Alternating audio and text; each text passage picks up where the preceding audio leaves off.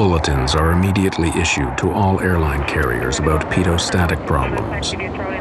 But Aeroperú had not yet implemented the changes.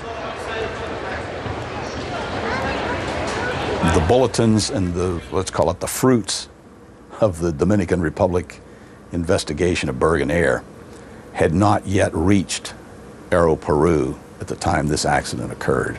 The Peruvian government very correctly made a point of that in their report on the accident, saying that they should have given more impetus to those recommendations to get them out to the industry quicker. 9,700, but it is indicating too low terrain. Even if Schreiber and Fernandez had known about Bergen Air, it may not have helped them survive given the high pressure of their situation. What? We lowered gear. It's easy to sit here in the 757 cockpit and play the Monday morning quarterback, having heard the bells and the overspeed warnings, the ground proximity warning, the stall warning. It's very easy to do that and sit here and say what I would have done being an experienced pilot. But to put yourself into the position of those two pilots that night, they were in an extremely difficult situation to fly that airplane and recover from that experience. 2 weeks after the crash, Moniz Albert joins dozens of grieving families seeking the remains of his brother-in-law and his friend. He finally identifies them in a Lima morgue. I wanted to find them. I really wanted to find them. And one part of me didn't want to find them because there was this fantasy that if I don't find them, maybe they're in an island with a drink and looking at some girls dancing. I can close the chapter. I can go and take him and have him buried, and there'll be a place for the family to go and put some flowers once in a while and say, okay, my brother-in-law's here, or my dad is here, or my husband is here. Now that the investigators have their answer to the mysterious loss of Aeroperú 603, the lawsuits begin.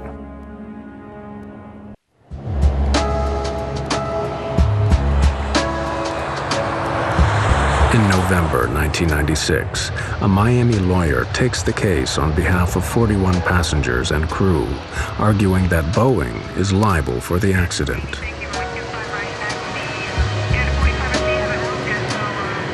Boeing has to foresee the misuse of their product. In other words, a manufacturer of a product is legally liable for the foreseeable misuse of their product if it can be corrected. In other words, Boeing builds the airplane with a potential hazard in it. That hazard is that in order to clean the airplane, you have to cover the static port. And if you don't take it off, the airplane can crash. I wanted them back. And since I couldn't get them back, at least I wanted the wives of the victims to get compensated. How much is that worth? I don't know. I didn't know.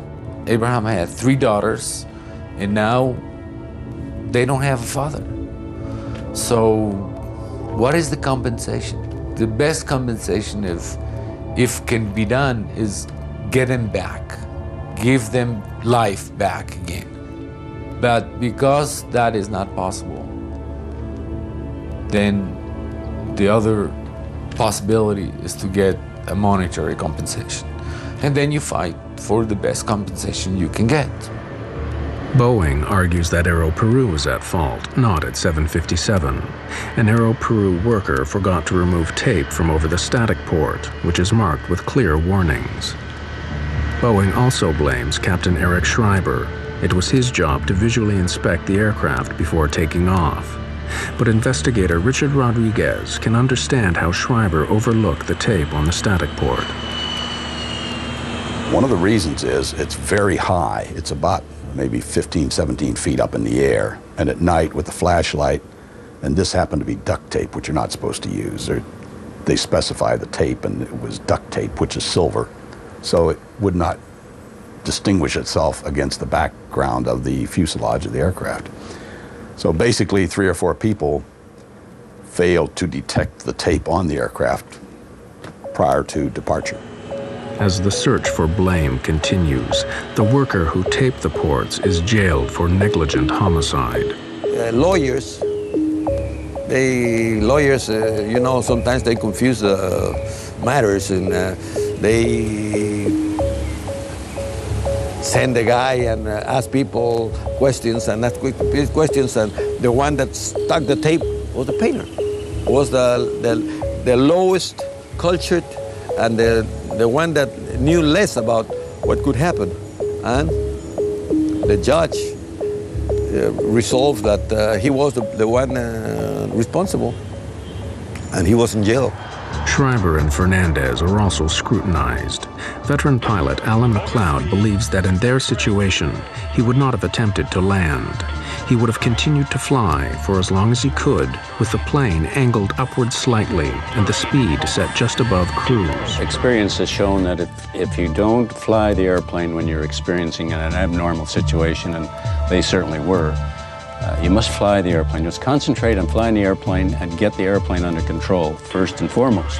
Are we going down now? We have 370 knots.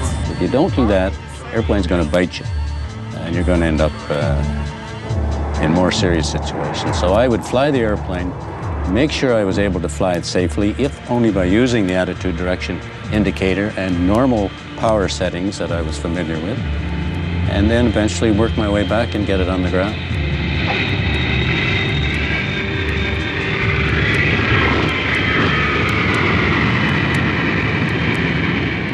In 1999, Boeing and Aeroperú decide to settle the lawsuits out of court.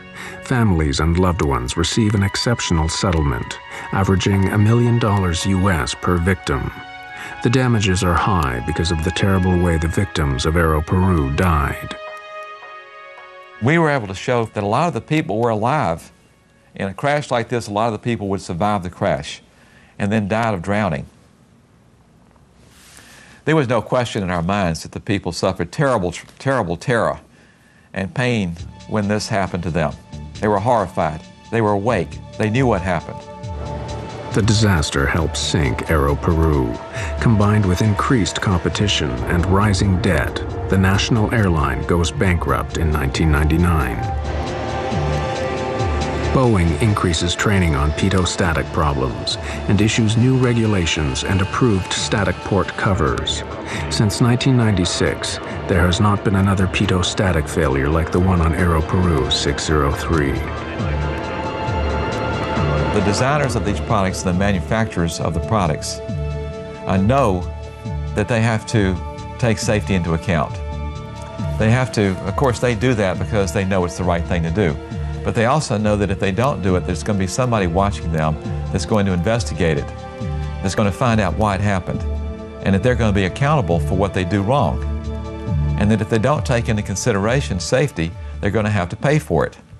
The case is settled, and the airline industry moves on.